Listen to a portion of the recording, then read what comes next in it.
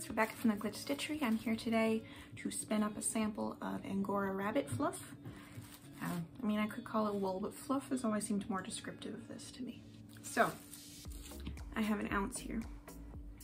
And this was sent to me by a newer fiber producer. They have two rabbits named Snowflake and Coconut, and I have some pictures of those that I'll be adding in shortly.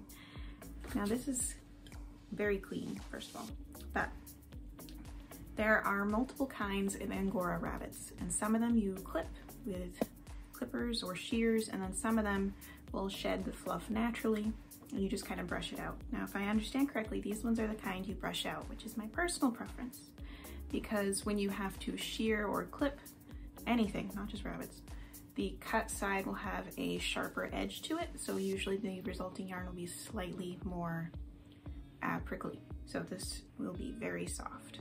Now, 1 ounce is a lot of Angora rabbit because it does stretch very far. Now I have, I think, spun some Angora on the channel before. I tend to card it into bats to stretch it out longer, so I have some bats right now that are a blend of Angora and Blue-Faced Leicester. My BFL. My tongue's not working yet this morning. So this is going to be just Angora, and because it is just Angora, I'm going to be using a spindle. Now, I like using the wheel for most things, but for something this fine, I'm concerned about getting too much twist in it and overspinning it, so a spindle is a little bit better. And it's also only 1 ounce, so it would, like, a bobbin holds 4 ounces, so it would look a little funny. Anyway, I don't spin with spindles as much as I used to. They are what I started with, but I'm a little out of practice, so hopefully this will go okay. Give it a twist. Yeah, this is going to take some practice. Give it a twist.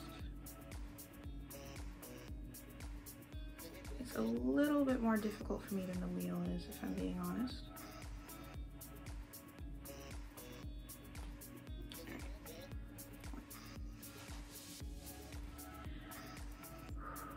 I will do my best. So, I'm going to be working on this today. Hopefully I can get the whole thing spun. But I will have links in the description to the shop selling the rabbit fluff and to the maker of this specific spindle. I have a whole collection of drop spindles of different types. This one works pretty well for more fragile samples. Yeah, already starting to look better. Good. And this is probably what I'll be using for the yak as well, although I'm not ready to spin that today. Now you could process this out more, card it up so it's a little bit more organized, a little easier to spin. But you don't have to. So I'm probably just going to take handfuls at a time, give this a flick, and then do my best to draft before we have to wind on. It'll be a little thick and thin. It's going to be a 2-ply, so I am going to ply it back on itself at the end. Alright, so I'm going to put this on time lapse and work on this in that method. I am probably going to also fluff this out with a comb a little bit before I keep going, just to make it a little easier, because quite often when you send Angora in the mail, it gets a little bit compressed. And that's just the way it is. It's a very fragile, soft fiber, so it's going to need to be fluffed up a little once you get it. And actually, the funny thing about Angora, I don't buy it that often because it is a little bit more on the, I mean, it's a little bit more expensive than what I normally buy. I love Angora though. Angora is what caused me to want to learn to spin in the first place. So basically what happened was I learned to crochet, and then I went to a like a country fair type of deal with a friend of mine, and there was a spinning booth, and the woman had an Angora rabbit on her lap, and it was the kind where you just kind of, where the fluff just sheds off, and she was taking handfuls of fluff off the rabbit and spinning on her wheel. And I just thought that was the coolest thing. So I wanted Angora rabbit yarn, but I couldn't afford very much of it, but I could afford fluff and a spindle, and that is why I learned to spin. I wanted Angora rabbit yarn. So I'm going to work on this today, and hopefully at the end I'll have some nice yarn to show you. So let's see how this goes.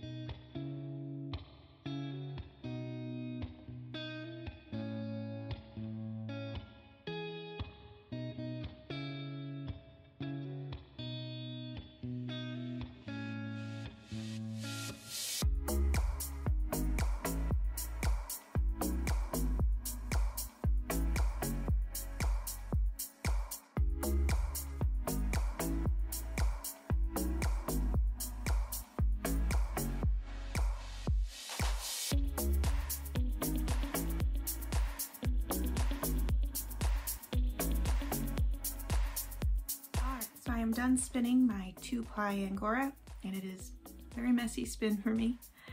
I am very out of practice on using spindles, I'll admit, so not my absolute best work, but it is very soft and fluffy. And I could see it being used as a stripe in a hat, or maybe as an accent stripe in a weaving project. Anyway, I still need to wash it with Angora because of how fragile it is, and my preference is to wash after spinning. And also, just if it's slightly dirty, not super dirty, Angora is usually not super dirty anyway, but it actually ends up with a little bit more grip to it because the fiber as itself is very slippery. So any extra bit of grip is very helpful. Now, technically speaking, spinning Angora completely by itself pure is not my preferred method of spinning Angora. My preference is more like 25% Angora, 75% wool, just because wool has that crimp, and that crimp gives it that nice bit of grippiness so that it holds together a little better. And that just makes it much easier to spin, and also Angora is pretty precious, so I don't necessarily want to use all of it by itself. I can stretch it longer if I blend it with something else. I do really like it with BFL, and it's really nice with silk as well. So this is done. I'm going to get it packed up and sent back to the person who owns the rabbits so that she has a sample of yarn from her rabbits, because that's always fun. I like for people who produce fiber to have an example of what their animals create, especially if the animals are pets, because that's just like a really fun thing, I think. So yeah, I really enjoyed spinning this. It's very soft, and it is really nice Angora. It's a good quality Angora. I'll have links in the description to where to buy her fiber specifically, as well as where to get the 2 spindles I used, because those are my favorite spindles. And if I did recommend spindles to people, which I don't generally, just because I don't use them very often, but if I were to recommend any, those would be the 2 I would recommend.